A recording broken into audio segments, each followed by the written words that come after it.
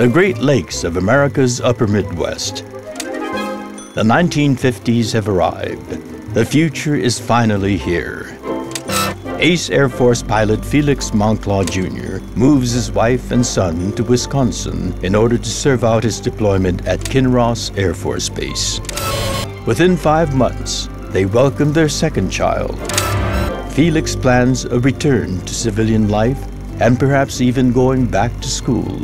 The future is bright, for in this gleaming Midwestern paradise, nothing bad ever happens.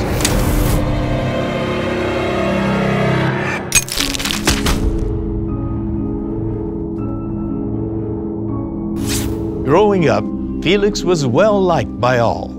Everyone in his neighborhood in Monroeville, Louisiana, seemed to know him. His high school classmates even voted him prom king. While studying to be a doctor, the Korean War roused a sense of patriotism, and he joined the Air Force. By the time of his deployment at Kinross, Felix had completed advanced training with a specialized focus on the F-89 and was an expert pilot. Unfortunately, Felix had no idea he was about to fly into airspace plagued by a very particular type of terror.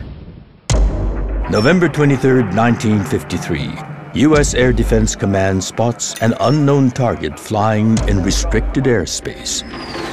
Kinross scrambles an F-89 Scorpion to investigate. Aboard the jet are radar operator Robert L. Wilson and pilot Felix Moncla Jr.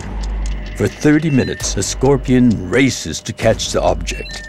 At an altitude of 8,000 feet, flying at a speed of 500 miles per hour, Felix closes in on the target. It's at this point that ground radar receives its final communication from the pilot. I'm going in for a closer look. Your last, you're Brandon 158 into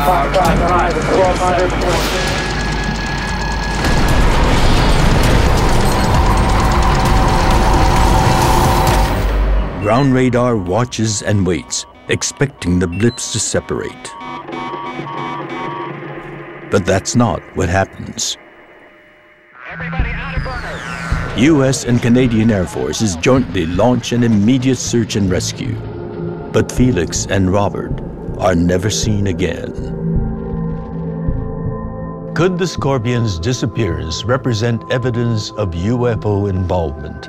The day after the incident, Ground Control releases a statement which asserts the jet was followed by radar until it merged with an unknown object.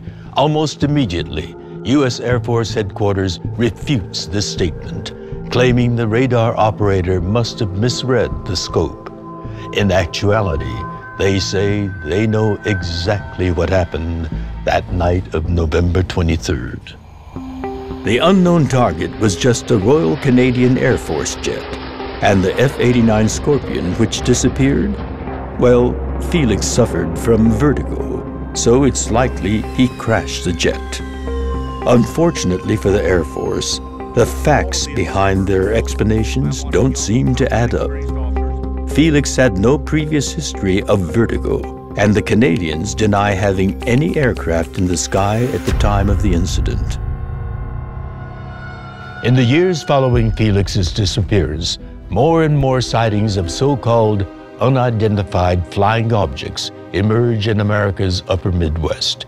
Quite famously, in 1966, scores of residents report sightings of UFOs near Ann Arbor, Michigan. Authorities claim what these people are actually seeing is swamp gas. However, in most of the areas where sightings occur, there are no swamps. Even more surprising, the Great Lakes region has a history of bizarre disappearances dating back prior to the Kinross mystery. In 1902, the SS Bannockburn and its 20 crew vanished in Lake Superior. The only wreckage found was a corked life vest washed up on a beach. And just 3 years before Felix's disappearance, Northwest Airlines Flight 2501 vanished while flying over Lake Michigan. Could extraterrestrials have been operating in the area for decades? Still to this day, the Great Lakes region sees hundreds of reports of UFOs in remote areas. Felix's story has a somewhat peculiar conclusion. In 2006, news of divers finally discovering the F-89 Scorpion surfaced via a spokesman for the Great Lakes Dive Company. The company's website published sonar images of an intact aircraft at the bottom of the lake. As reporters descended upon the story, they found something surprising. Locals had never heard of a Great Lakes dive company. Within 3 weeks of the Scorpion's supposed discovery, the company's website and its spokesman, who had never actually been seen in person, disappeared. Was this a hoax? Or was someone or something working very hard to convince us the jet simply crashed? In the almost 70 years since the Scorpion's disappearance, no wreckage has ever been found.